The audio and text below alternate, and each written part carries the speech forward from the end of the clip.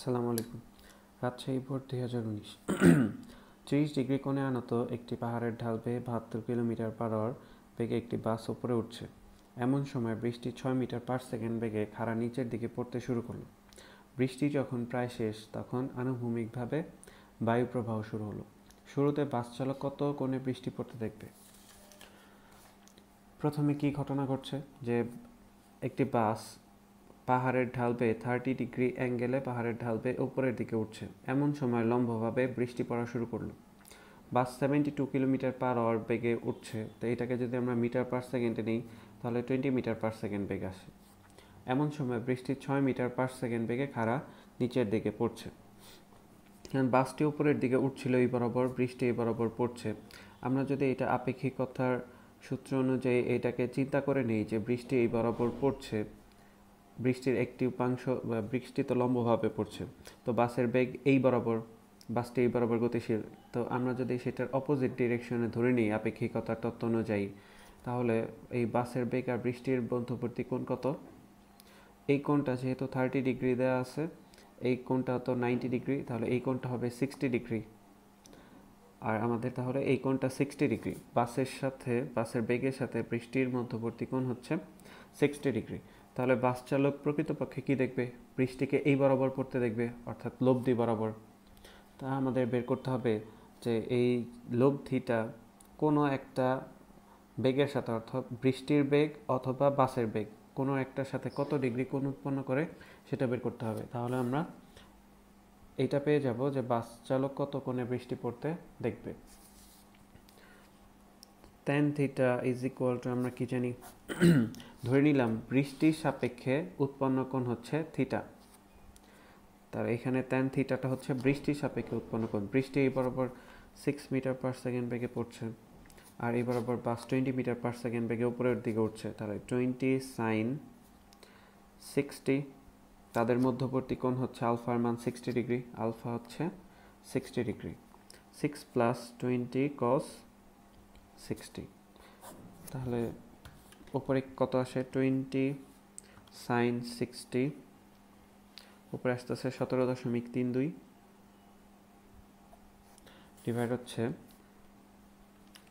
20 cos 60, তার সাথে যোগ হচ্ছে 6, নিচে হচ্ছে 16, tan ইনভার্স 17.32 ভাগ, ব্র্যাকেট দিতে হবে, 17.32 ভাগ 16, 47.268 বা 47.27 ডিগ্রি। অর্থাৎ বাস চালক দেখবে যে বৃষ্টিকে উলম্বের সাথে 47.27 ডিগ্রি কোণে পড়তে। আমাদের অ্যান্সারটা হবে বাস চালক বৃষ্টিকে উলম্বের সাথে 47.27 ডিগ্রি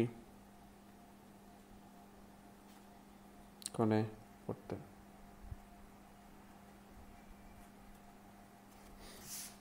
এটাই আমাদের গ নম্বর অ্যান্সার। ঘ নম্বর, বায়ুপ্রবাহের দরুন বাস চালক একই বেগে খাড়া নিচের দিকে বৃষ্টি পড়তে দেখলে বায়ুপ্রবাহের প্রকৃত মান বের করো। বায়ুর প্রবাহের দরুন বাস চালক একই বেগে খাড়া নিচের দিকে বৃষ্টি পড়তে দেখবে। বর্তমানে কত ডিগ্রি অ্যাঙ্গেলে সে পড়তে দেখছে? উলম্বের সাথে 47.27 ডিগ্রি, অর্থাৎ এই কোণের মানটা হচ্ছে 47.27। এখন বাস চালক আগে দেখছিল যে সে বৃষ্টিটা উলম্বের সাথে 47.27 ডিগ্রি কোণ করে পড়ছিল।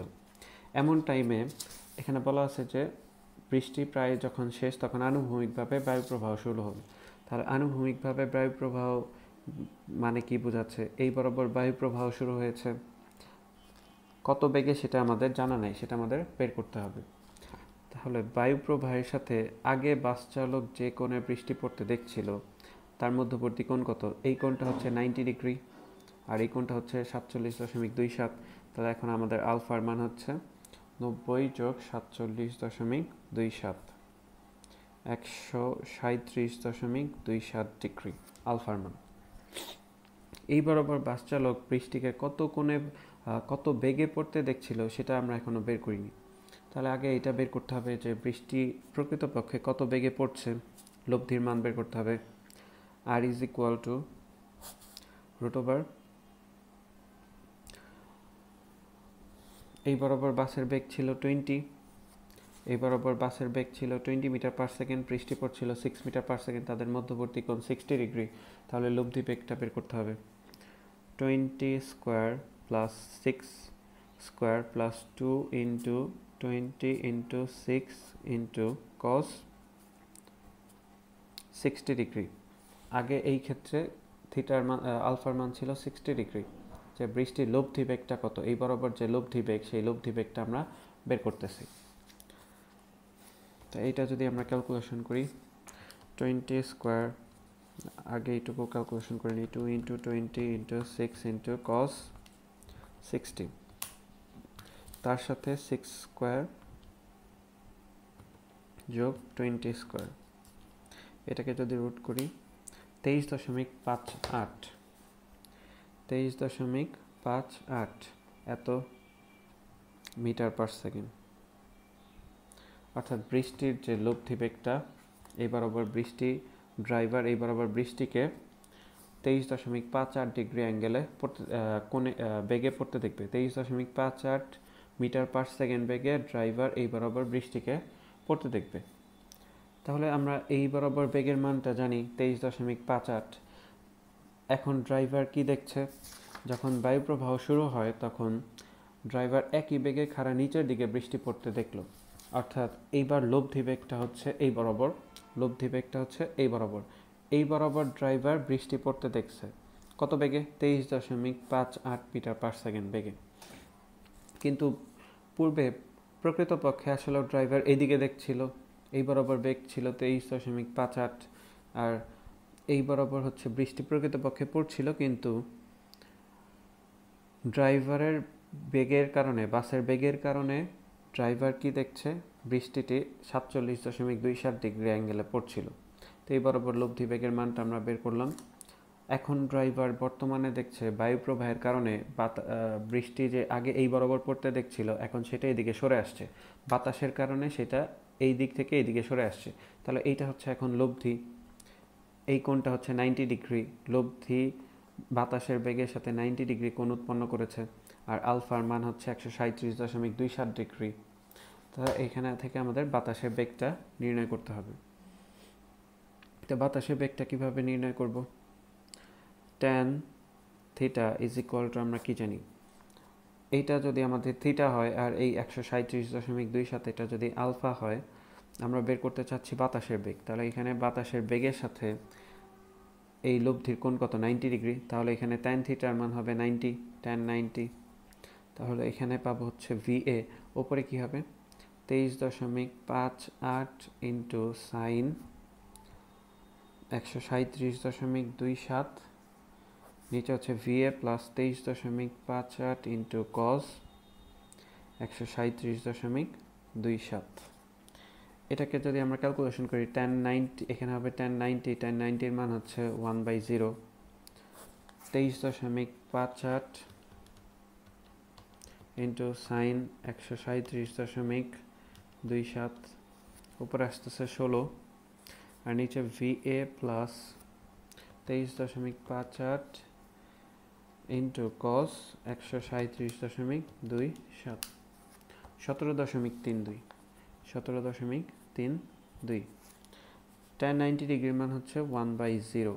তাহলে এখানে হচ্ছে মাইনাসের 17.32 আসে, কারণ কস 137.27 এটা হচ্ছে মাইনাস, যেখানে মাইনাস 17.32।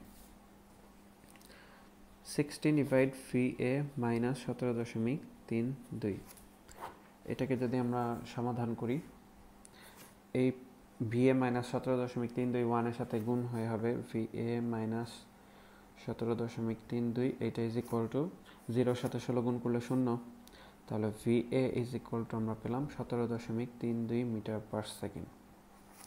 অর্থাৎ বায়ু প্রবাহের প্রকৃত মান হচ্ছে 17.32 মিটার পার সেকেন্ড। আর বায়ু প্রবাহের দিক কোন দিকে হবে? আনুভূমিকভাবে, এটা কোশ্চেনে বলাই আছে যে তখন আনুভূমিকভাবে বায়ু প্রবাহ শুরু হলো। বায়ু প্রবাহের প্রকৃত মান পেলাম আমরা 17.32। এ বরাবর বায়ু প্রবাহের বেগ, আর এর দিক হচ্ছে আনুভূমিক বরাবর। তো বায়ু প্রবাহের মান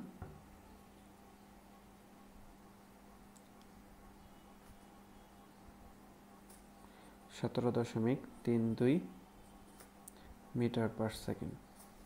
আশা করি সবাই অঙ্কটি বুঝতে পেরেছেন। যদি কারো কোনো সমস্যা থাকে তাহলে অবশ্যই কমেন্ট করে জানাবেন। ভালো লাগলে লাইক, শেয়ার, কমেন্ট করতে পারেন। আল্লাহ হাফেজ।